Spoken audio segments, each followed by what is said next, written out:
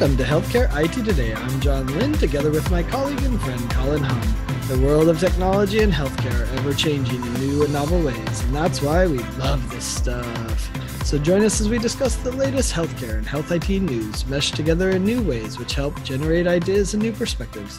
Plus, we'll have a little fun along the way. On today's episode, we'll be discussing EHR Optimization. And be sure to follow the show on Twitter at the hashtag HITSM and our personal accounts at TechGuy and at Colin_Hung. Plus, check out our 16 years of health IT blog content at healthcareittoday.com. EHR, have you ever implemented an EHR? I worked at an EHR company. Oh, that's true. Does that count as implementing? Yes. Yeah, but I've actually implemented one. That's a different question. Yeah, well, it's interesting when you go through that process, right? Like, okay, you implement it and the go live is this massive experience. I actually implemented an ambulatory one in 3 days. That was an adventure. But, like even if you did the 6-month, implementation for ambulatory, which is smaller, right? Or hospitals is years, right? It's amazing how much is not implemented. And not optimized, because you're just like, okay, we'll do that later. We'll do that later. We don't have to do this. And it really is. It's amazing. And yet you do so much during a go live. It's such a big deal. Yeah, it is not something I've personally been through. I mean, I've only heard about stories from people like yourself and others who have gone through it. But yeah, I mean, it's a massive undertaking, right? Like in terms of getting a whole hospital or even a whole clinic up and running on a singular system, usually all at one time. I can only imagine how hairy that really is. Yeah. And stages actually just makes it harder, because then you're like limping along these paper processes along the way. And occasionally you do that anyways, right? Because you're just like, oh, the EHR can't support this. I think that's what the DoD is seeing with the Cerner rollout, right? Or the VA. They're just realizing, oh, Cerner doesn't have things that we need. And so we have to continue using the old systems. And then you go to like, okay, do I integrate the old system or do I not? And eventually we want it to get there. So it just becomes really challenging in that regard to do. But the nice thing is that EHR adoption has come a long way. Like if I look at the state of EHR adoption today, we're in a much better place than we were, 15 years ago. It turns out when the government offers money, people do something.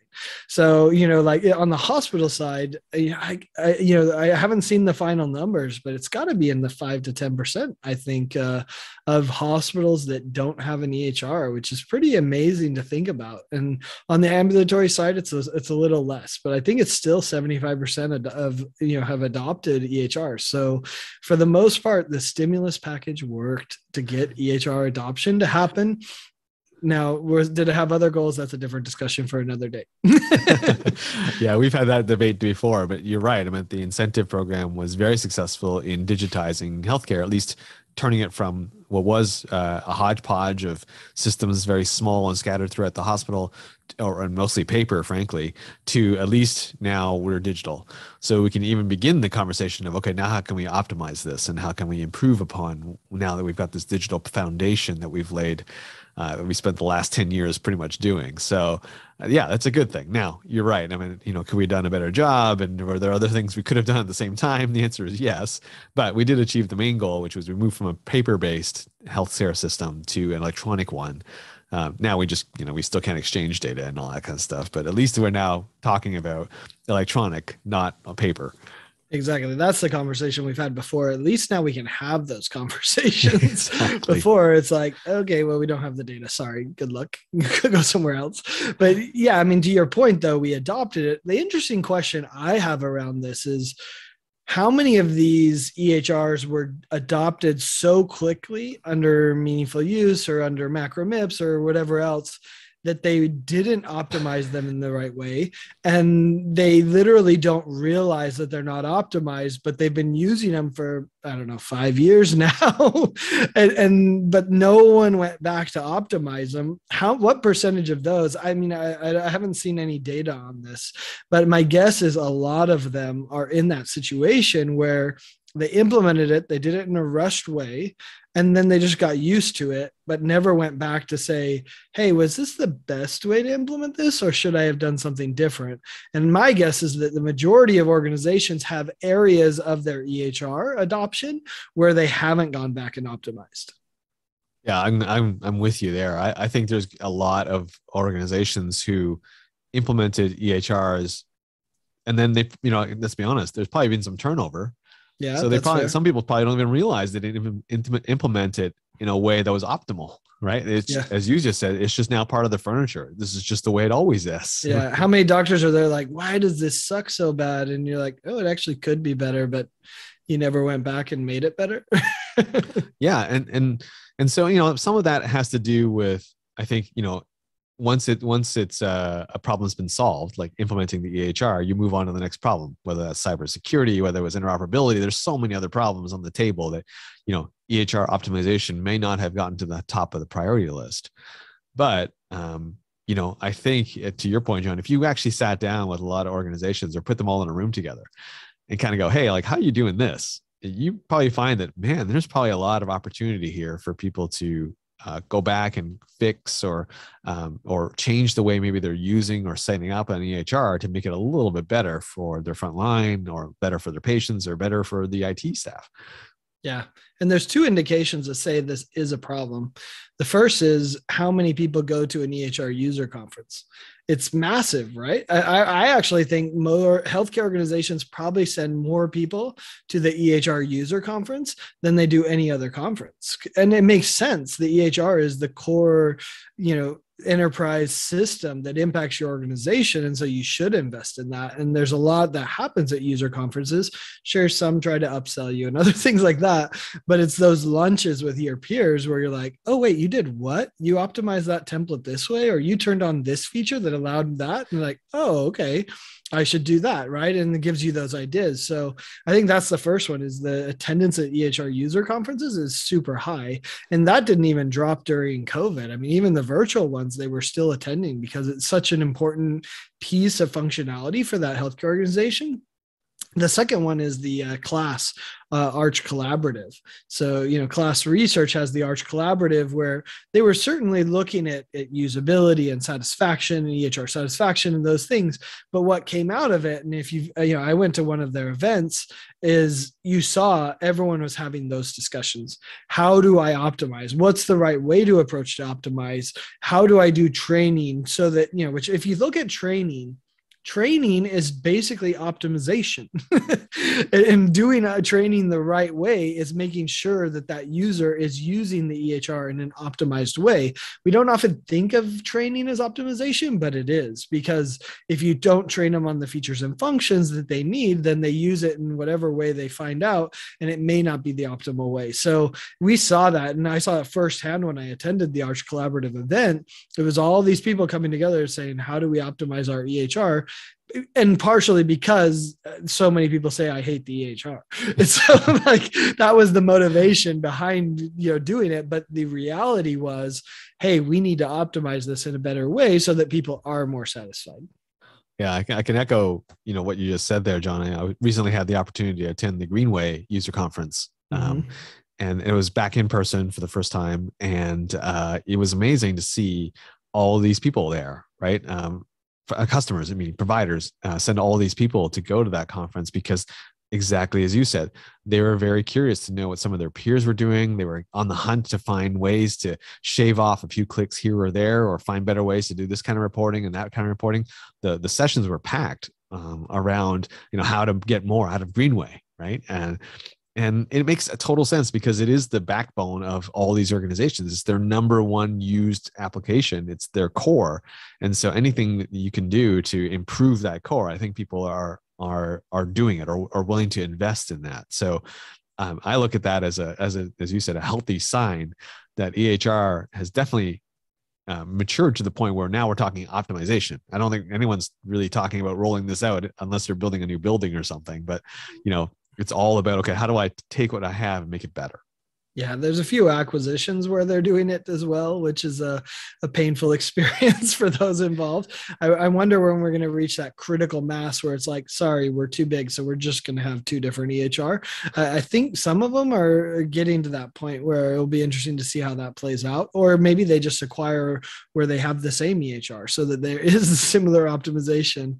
But yeah, I mean, to your point, there is so much opportunity there. In fact, you hear that from the CIOs that I talk to. They're like, we don't want to add another piece of software. Like, we have what we need. We need to optimize what we have. Until we do that, adding another piece of software sounds like a bunch of work and actually makes it less optimized. And so, when they look at it, they say, okay, well, what's the benefits here? I could go and buy another piece of software, which has its own implementation cycle and has its own adoption learning curve for everyone that's involved. Or I could go into the EHR, which we already have, and I can optimize it. I can, whether that's workflow optimization, whether that's template optimization, whether that's, the alerts and warnings that are coming in, all of that can be done with the EHR optimization. Of course, training I already covered, right? All of those come in, and what's the impact to the organization? I've seen this firsthand. I remember implementing some of these features or training them on a feature that they didn't remember. And there's this wow moment. They're like, wow, you just made my life easier. And it's just like this beautiful moment, a little bit sad because you're like, I should have told you this 6 months ago, but they weren't necessarily receptive to have it 6 months ago. And so, we don't have to live in the shame of this was there and you didn't have it. But, when you see it, like the user enlightenment, when they realize, oh, you just made my life so much easier. And then what's cool is 2 weeks later, John, thank you so much for teaching me that. like it's just so nice, right? And then they still are lauding it. And so it's a powerful thing when once you actually do it for the organization, it makes their experience using it so much better. Yeah, that's definitely one of the big benefits of EHR optimization, right? Is you're not implementing anything new. You're just sort of taking something existing and making it better. Sometimes that requires some new coding. Sometimes that could require an add-on, but in general, it's not a huge lift like implementing it first was. And, and not to say that that scares a lot of people, but I think maybe that was some trepidation around, oh my gosh, when we first implemented this, it was such a change. We had such resistance. I don't want to mess with this now that it's in, but now I think, again, the changeover has happened. Enough time has passed where I don't think that's the case anymore. Now people are more willing to go back and relook at things, right? Like you pointed out a couple of things. I would add, for example, cleaning up some of the screens, like eliminating some options which never get clicked on, looking through the drop down of 20 options and going, there's only 3 here that everyone uses at any given time. So why don't we just shorten this, get rid of all those 17 others and just put these 3 here? It's something as simple as that, right? Just shortening the drop down lists and the pick lists in some of these systems can have a huge benefit to the end users, right? Simplifying their lives. So it doesn't, when I talk about EHR optimization, that's what I certainly think about. It's just, tuning, right? It's not even a lot of coding involved in a lot of times. Well, the key though is having the right people there. And Dr. C.T. Lin at UC Denver, he taught me this, and I think it's evolved, and I'd be interested to know where he's at now because I'm sure he's done this multiple times. But they would have these like teams that would come together, because it's one thing for your trainer to go in and learn, oh, that screen needs to be optimized, and it could be optimized. It's different for them to learn that, then take it to the Epic expert that's going to change the screen and then do it. But you have to remember that when they take it to the Epic expert needs approval from the chief medical officer before they change that screen, because it's changing it for everyone. And so you need the chief medical officer there to approve the change to the Epic expert that can then change it, which then gives it to the trainer, who then gives it to the user that says, oh, okay, wow, you did that for me. And so, it's actually a really simple process if everyone's in the room. But when they're not, it becomes 16 emails with questions of approval, and it gets delayed and lost in their inbox, and that doesn't happen. And so that's why you need the whole team of informatics people, the medical people, the users, the trainers, et cetera, right? Like, so you need them all there to be able to, make the change effective immediately, or at least enact what's needed to make that change, so that then it's not just, hey, I heard your problem, and yeah, that is a problem, and yeah, we could fix it, but we never actually get to it. Hey, if you're just tuning in, you're listening to Healthcare IT Today with John Lin and Colin Hung. Today, we're discussing EHR optimization. I know, it doesn't sound that exciting, but it actually is. It is for an end user that's suffering through a poorly optimized EHR. Exactly. All you have to do is talk to an end user who's been on the receiving end of something that's gotten better in their EHR, and just to see the relief and the gratefulness on their face. Yep, absolutely. So John, let me ask you a question. Who are some of the players in the EHR optimization space? Is it all consulting companies? Are there some software companies? Who plays it? Yeah, I think there's a lot of people that are trying to dig into this problem because it is a problem that's so universal to so many organizations. I mean, that's the beauty. EHR optimization is never done. There's always more opportunity to improve it. And luckily, I don't think it's like some other areas where it's like actually the optimization could make things worse. I rarely see that in the EHR space, which, like let's do a rebrand that makes it worse. Like that can happen in marketing where you're like, wait, why did you change the logo? That's actually worse.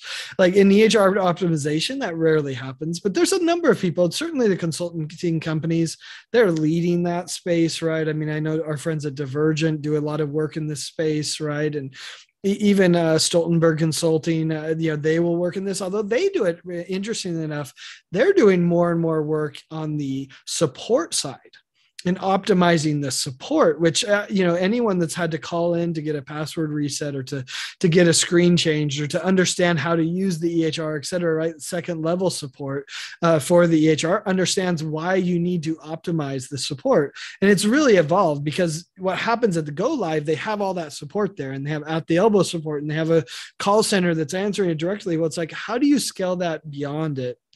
And Stoltenberg has done a good job with that, right? And outsourcing that so that you get an expert who can actually solve the problem on the first call resolution. That's a great optimization area, is being able to solve a problem for them immediately. Because what happens is there's a lot of turnover.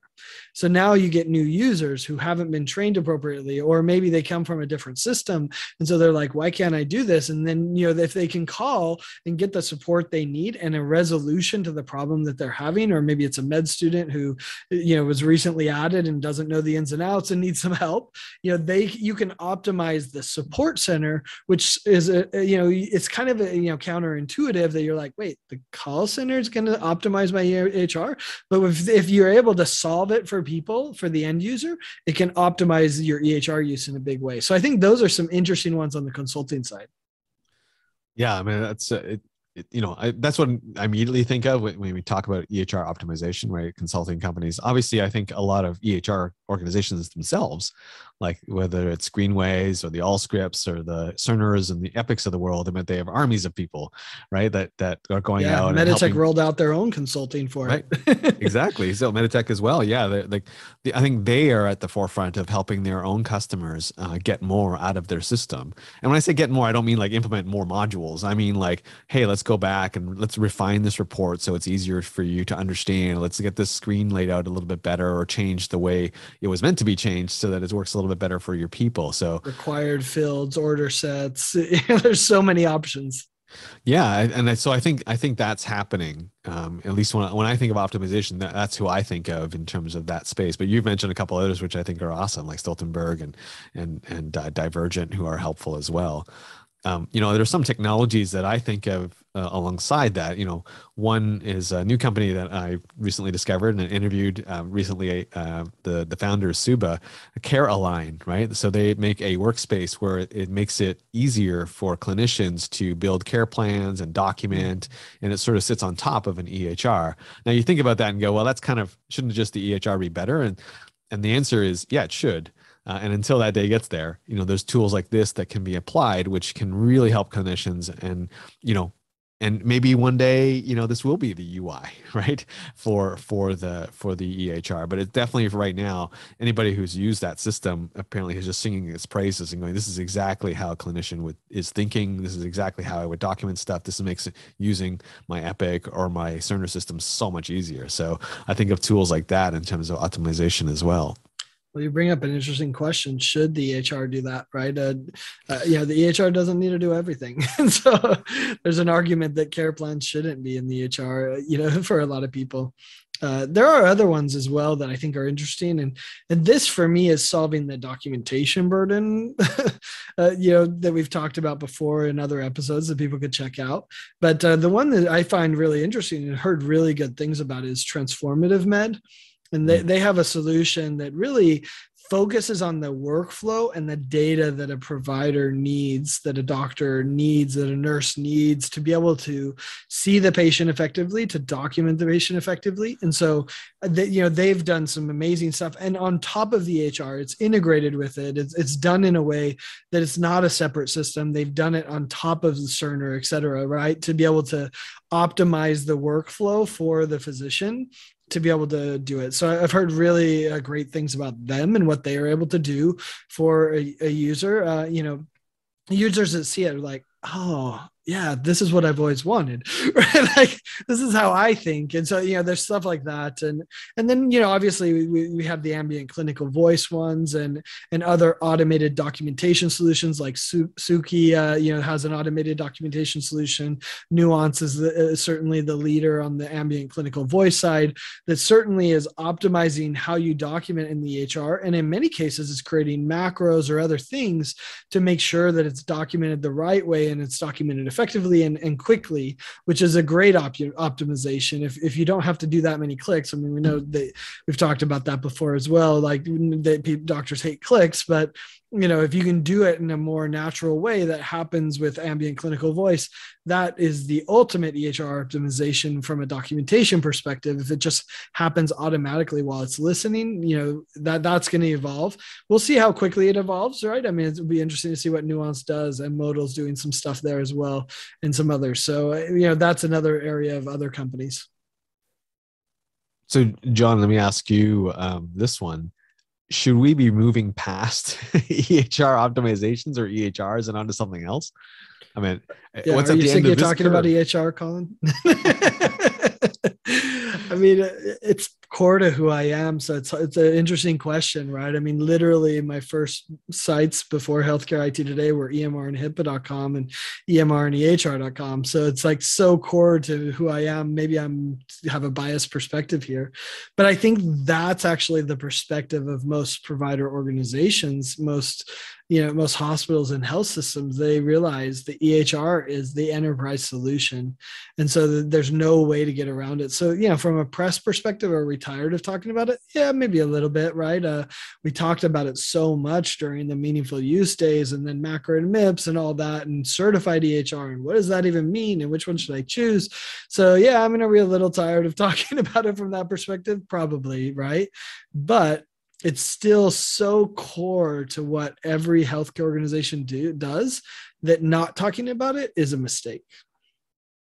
I agree. And not just because, that's what we spend our days doing, right? Most of the time is talking about this stuff. But, I think though we are kind of moving beyond the EHR being all of it. Like I think it's core. I definitely think it needs some optimization. But I'm also seeing that I think we're now finally at a point where, okay, we can stop thinking about it proactively, even though we might not should have. But what I mean by that is we're now hearing a lot more conversations around how do I leverage the data out of my EHR? Like, how do I take this massive amount of data and analyze it and apply AI to it or draw some conclusions from it? How can I merge it with other data sources and get even more rich information so I can care better for my patients?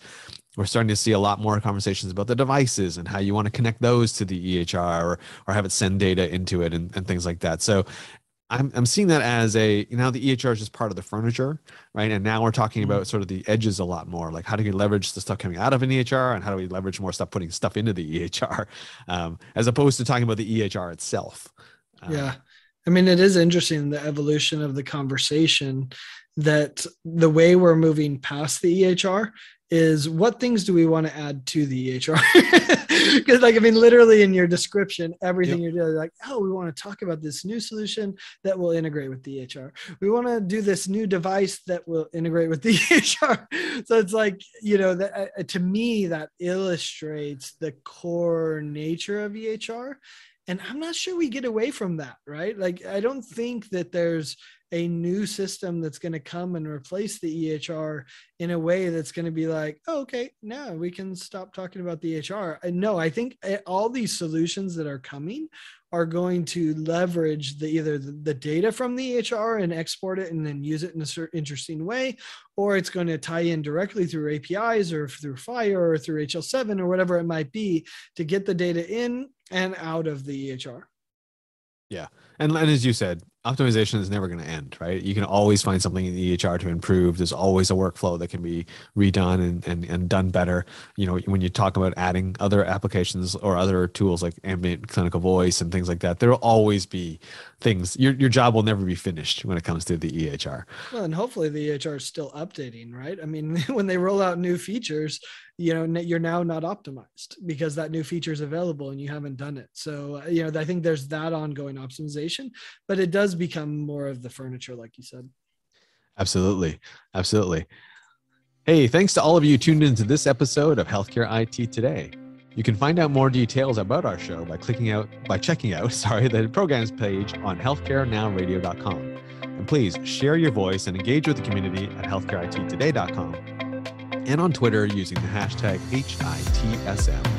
I'm Colin Hung with my friend and Health IT collaborator, John Lynn. Thanks for listening and have a great week.